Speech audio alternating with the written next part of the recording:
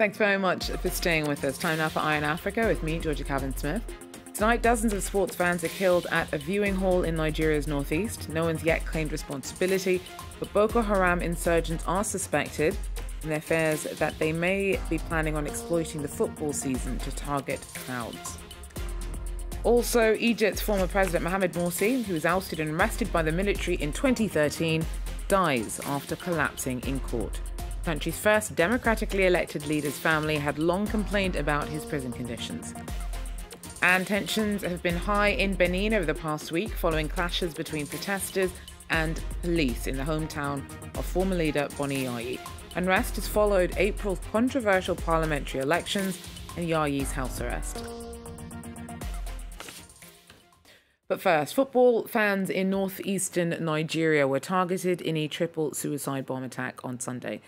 30 people were reportedly killed when the explosion went off outside a hall where people were watching a match in Kunduga in Borno State.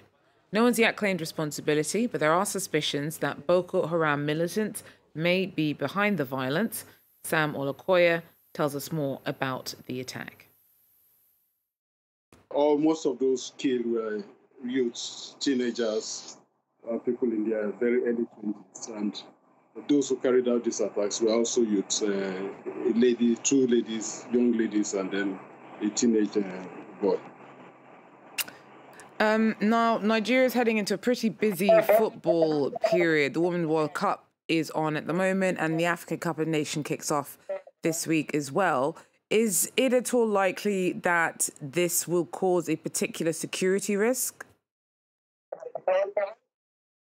Well, even the head of the relief agency was definitely very worried when I spoke with him. And he said, with what has happened, it seems there's a deliberate attempt to target people who are gathered in crowd, whether small or large. And I mean, with two major football tournaments happening, the one in France, in which Nigeria is participating, and then we also have the African Cup of Nations, which you can call the African version of the World Cup, happening just starting on Friday. You expect that you have lots of young people going to some of these football viewing centers. One of the problems is that because people cannot watch these matches at home, they have to go to these football viewing centers where they pay money and watch these matches, and that is why some of these places are normally very crowded. And this of course, is not the first we've seen of football fans being targeted. We had it before the last World Cup. A number of people were killed just before that World Cup as a football viewing center. So it's definitely a threat, and apparently it's been done to coincide with the football tournaments going on in France and the African Cup of Nations coming up shortly. Sam Olokoya there for us. Now, former Egyptian President Mohamed Morsi collapsed and died in court on Monday. The 67-year-old reportedly fainted and passed away during his trial on espionage charges. Morsi became president in 2012 after the country's first and only free election. He was later forced from power in a coup in 2013 and arrested. He had a history of ill health and had been kept in solitary confinement for long stretches, sometimes up to 23 hours a day. Berstecker tells us more about the late leader. In June 2012, Mohamed Morsi became Egypt's first democratically elected president. A US-educated engineer, he had been a relative unknown before being chosen to represent the Muslim Brotherhood. And despite being the only candidate with an Islamist manifesto, Morsi had campaigned on a message of tolerance and inclusion, trying to portray himself as a moderate. Today, I'm the president of all Egyptians, those who live here and those who live abroad. But the fall was as sudden as the rise for Mohamed Morsi, who soon began to display authoritarian tendencies. Months after his election, he issued a decree granting himself sweeping new powers and immunity from the courts, before pushing through a new Islamist constitution. These decisions proved unpopular with many Egyptians and sparked mass street protests in which dozens of people were killed, By June 2013, millions were in the streets to demand Morsi's departure, and in July, the army took things into its own hands, forcibly removing the president.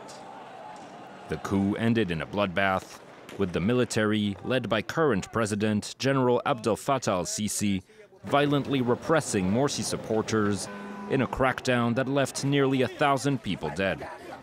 Morsi was arrested and later charged with inciting murder and torture, spying for foreign governments, and plotting terrorist acts. He died aged 67, still in detention, after fainting during a court session. Protest leaders in Sudan have called on communities around the country to return to the streets in nighttime rallies in protest against their military rulers. Demonstrators say that at least 128 people have been killed since paramilitaries violently dispersed a sit-in in Khartoum on June 3rd. On Monday, the EU demanded a full investigation into that bloody crackdown. Critics of ruling generals are calling for the Transitional Military Council, which took over after President Omar al-Bashir was toppled back in April, to hand over to a civilian administration. Kenya's health minister said that the country is still free from Ebola, as a sick woman who was suspected of having the disease was found not to have the virus. She'd reportedly shown some symptoms after returning from the border with Uganda. That sparked fears that an outbreak in DR Congo, in which 1,400 people have died since last August, may have spread. Last week, cases were found in Uganda, where 2 people have died. And a Chadian rebel leader was arrested in France on Monday in connection to a crimes against humanity investigation. General Mohamed Morsi heads the UFDD rebel group and launched a failed coup attempt against Chadian leader Idriss Déby back in 2008. Now, he's been detained on suspicion of crimes that include genocide, allegedly committed in Chad and Sudan between 2005 and 2010. Well, tensions have been high in parts of Benin over the past week after clashes between protesters and police in the hometown of former leader Boni Yayi. Things have settled since the peak of the unrest, but several people were killed as part of demonstrations following controversial parliamentary elections back in April. Our team report from Tchaourou in the north of the country. Road traffic may be slowly getting back to normal, but security forces have kept their position along the main road.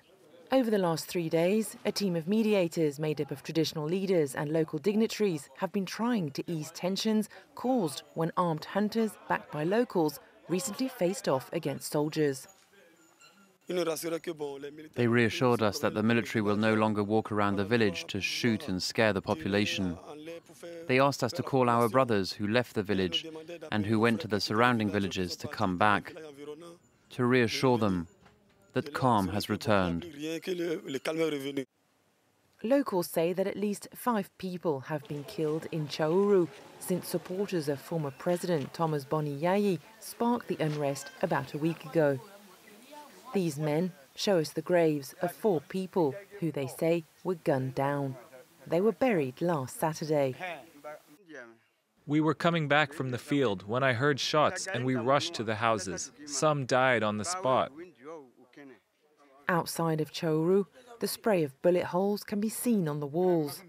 This man says that armed forces opened fire on homes as they charged into the village last Friday. This 18-year-old was injured and had to be rushed to hospital. I came back home because I felt in danger. Armed men were roaming around the hospital. The clashes began last Tuesday after this woman's husband was arrested. He's accused of having triggered electoral violence during the 28th of April poll, allegedly to try and stop it going ahead because of the controversial absence of any opposition parties on the ballot. I don't know where my husband is. I'm worried because he had a road accident just before he was arrested and he was roughed up by the police. I can't sleep at night. We were able to meet a young opposition leader in Tchaourou.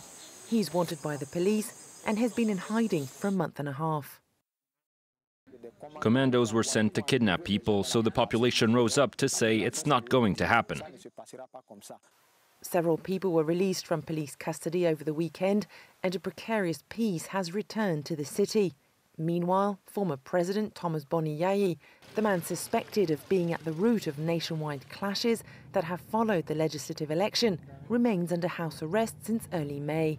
Protesters are threatening to return to the streets unless he's released. And Nigeria will have to wait and see if they qualify for the last 16 of the Women's World Cup after losing 1-0 against the hosts, France, in Rennes. It remained 0-0 until a VAR decision gave France a penalty. Wendy Renard hit the post but was retaken and scored because the Nigerian goalkeeper was off her line. Despite 8 minutes of injury time, the Super Falcons failed to find an equaliser. They could still qualify for the last 16 as one of the strongest third-placed teams. So we wish them all the best of luck on that front. Well, that's it for Eye on Africa for now. Thanks very much for joining us. Do so again if you can. Take care.